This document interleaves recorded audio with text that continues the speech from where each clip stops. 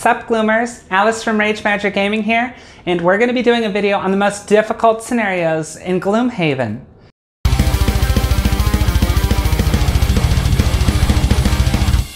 With the release of Gloomhaven Digital now having the full campaign, everyone's now able to experience all of the scenarios that Gloomhaven has to offer, and some of them are really hard, so let's just dive into that now. Spoiler warning, we'll be revealing the contents of several scenarios. You have been warned. Scenario 95, Payment Due. This scenario was written by guest designer Travis Chance, and holy shit, so this scenario is particularly annoying. You have to split the party into two separate rooms, one of which is full entirely with difficult terrain, and it damages you every time you end your turn there, and another one that's full with deep terrors, obstacles, and traps. Meanwhile, you have to deal with the fact that there's an annoying locked door, infinitely spawning demons, and then the Savas at the end who can just make the scenario even more annoying. Ultimately though, it's not surprised that so many people consider this to be a difficult scenario, but it doesn't often get, played because 95 is such a far off side scenario that a lot of people haven't I think that this one's definitely one of the harder ones and a lot of people really struggle. Plus it spawned this meme from our group because really this describes the scenario just in one sentence. Scenario 33, the Savas Armory. So not only is this scenario full of really annoying demons, which are, demons are some of the most annoying things in the game, but then you have Savas, who then spawn more demons. And not only that, but you don't have just a couple Savas, you have loads of it. For example, one of the first rooms you encounter has 4 of them, so it's a very high chance they start spawning more demons instantly. Not only that, but you have to get to the final room, loot a bunch of chests, and then everyone has to get out. If anyone exhausts on a hex that isn't the starting tile, everyone loses. So not only that, this makes the scenario very easy to lose just if one player. Because sometimes in other scenarios, you can have they exhausted, but the rest of us can, carry the rest of the way. This scenario literally ends it instantly. Boom, you lose, done. Makes it very hard to get in and out. So with the most annoying enemies, it definitely deserves a spot on the top. Scenario 60, Alchemy Lab. So much like the previous scenario, you have to run in, get some stuff, and get out. However, this scenario has a time limit. Starting with the 7th round, everyone starts taking 2 damage every turn. Not like attack 2 and you can block it with shields, just straight up suffer 2 damage every round. Then at the end of the 12th round, the whole thing collapses. If you haven't done it by then, everyone loses, yay! So not only that, but it's a long scenario with plenty of tiles, annoying enemies, and just things where you have to get in and out. Makes it a very rough scenario. Adding the time limit really makes it that much more difficult. If you didn't have the time limit, I think the 2 damage could possibly be manageable, but ultimately so many people have had a lot of struggles. You'll actually see on Board Game Geek, amount of people say, help, I need help with this scenario. Alchemy Lab, you're pretty brutal. Scenario 18, the Abandoned Sewers. This one definitely deserves its reputation just because of oozes. There's a lot of scenarios that have oozes, but the ones that have them in particularly annoying volumes tend to get a bit of a worse reputation.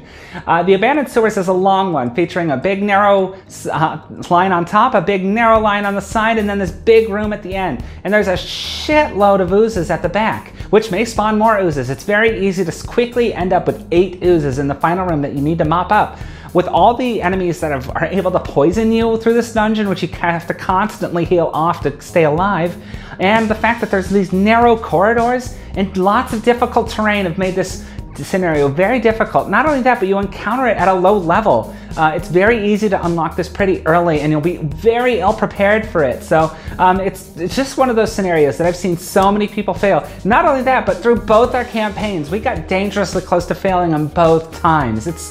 Even with particularly strong groups. Scenario 48, the Shadow Wield. So this scenario usually is done where people have loads of equipment, high prosperity, and you think we can kill this boss in no time. But the thing is, if you're this boss it demands coordination because every time it makes a melee attack, it disappears and it's not targetable. So it can appear, move, hit, and disappear before you have a chance to do anything. So a lot of groups are like, how do we deal with this? Well, the answer is pretty simple. You have to initiative weave and you have to talk to each other. And some people just struggle with that. But that's just the boss. This scenario also has demons that immobilize you, harrowers that just go very early in initiative, kicking your ass, and then you have imps that are cursing you the whole time. So you have to contend with all this with a vanishing boss that has 6 different points it can spawn at. Like, good luck. So many people have had trouble with this, and not only that, it's got a reputation. Even Marcel did a bonus scenario where you get to play as the guy. It's such a fun scenario too, but it's particularly rough. A lot of people tend to complain about this on Board Game Geek and Reddit. Scenario 28, Outer Ritual Chamber. So, you get living corpses, which are normally kiteable, except they start like 2 inches from your face, and they have a higher level. So normally you're like, well, they hit hard and have a high health pool, but they're so far away. They're not far away. They're in your face immediately, and they're a high level. So you're like, well, we'll just deal with that and move on. But the thing is, you have like, it depends on your difficulty, you can have 6 cultists, 6 elite cultists, like right off the bat, depending if you're in a 2, 3, or 4 player. But then, so you're like, well, we have to deal with those so they don't spawn living bones. It's very easy at the start, at the end of the first round, to actually have 15 enemies in your face in this very small starting tile. And that can happen relatively quickly. And you think, man, that's pretty rough. Yeah, and that's the scenario. And you still have 2 other rooms that you need to explore. So even if you get past the first room, you might actually exhaust yourself of resources before dealing with literally 2 rooms full of demons. This definitely has it's a scenario that can be pretty swingy, because depending on how you've shuffled the cards, it may not be hard, but it may be impossible. So we have to give it a mention, just because the scenario 28 shuffled the wrong way is, even with the best group, is just a loss. Scenario 38, the slave pens. This normally wouldn't be an awful scenario. It's not weighted particularly hard. There's a chest that's kind of annoyingly off on the side, but you can just jump over it and get it. And ultimately, it doesn't have too many enemies outside of the annoying Inox that are constantly, destroying you. So you're like, oh, so what's the problem here? Well, you have to protect Redthorn. It's an escort quest. Who hates escort quests? Now here's the thing, you can't control him. He is a suicidal maniac who runs 3 hexes towards the end goal every turn. So you spend most of the scenario trying to figure out creative ways to block him off rather than actually fighting enemies, because he's gonna run in and he can open doors. So if you're like, we're not ready, I'm running in. And not only that, he ends up being the focus, he dies, and when he dies, everyone loses. What an annoying scenario. So yeah, that's just a bitch.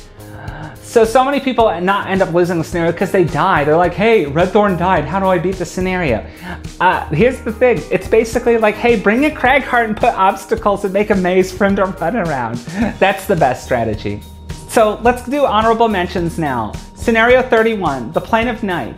This one has annoying enemies and night demons and black imps. And then the final room has a big pillar filled with lots of health that you have to destroy.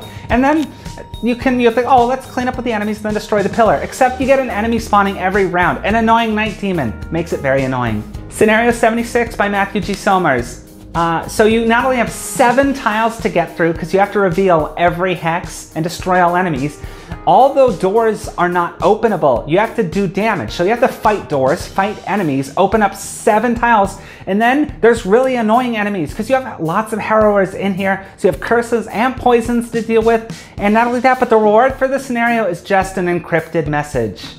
Scenario 52 by Marcel Sertechka. So this one is in another annoying scenario where one person failing makes everyone fail. You literally split your whole group up and you have to take care of your own wing. Some people are like, hey, I got this. But some classes are just not meant to handle things alone. And if one person exhausts before they've looted their tile, everyone loses. Scenario 26, Ancient Cistern. This is one that's actually pretty annoying at the end. It's really only the final room, but you can actually have a couple ways to cheese it. However, it's still filled with annoying enemies because black imps suck. And I mean, let's be real here. The Ancient Cistern, once you get it, you have to get adjacent to those pipes and then spend actions to do nothing just to win the scenario in a particularly brutal room. That room alone makes it worth a mention. And finally, you probably guessed it, Scenario 72, the Oozing Grove. This scenario has earned a reputation in the Gloomhaven community as one of the most brutal scenarios in the game. Because sometimes people are like, well, we can deal with the oozes because they'll split and they'll lose health. But what if the scenario has oozes that split, and then oozes that just spawn straight up at full health? every turn until you start destroying obstacles. So you're like, well, let's prioritize the obstacles. That's great, but then you have imps that are literally throwing curses and possibly curses and poisons in your deck, or healing those imps that just constantly split. It ends up being a scenario that it's so horribly balanced. Matthew G. Somers does another guest design, and he has a history of writing some very difficult scenarios, but this one is by far the hardest, just because the whole scenario is revealed at the start. So you have 3 tiles full of enemies, and they're not small tiles either. And then you have high health trees constantly spawning oozes. Many people, even our groups, have had multiple failures on this, and it's not surprising. Even on some like polls on Board Game Geek, you can see that an overwhelming amount of people said this is the most difficult scenario, and I'm not surprised at all. So which scenarios did you struggle with most? Let us know in the comments below.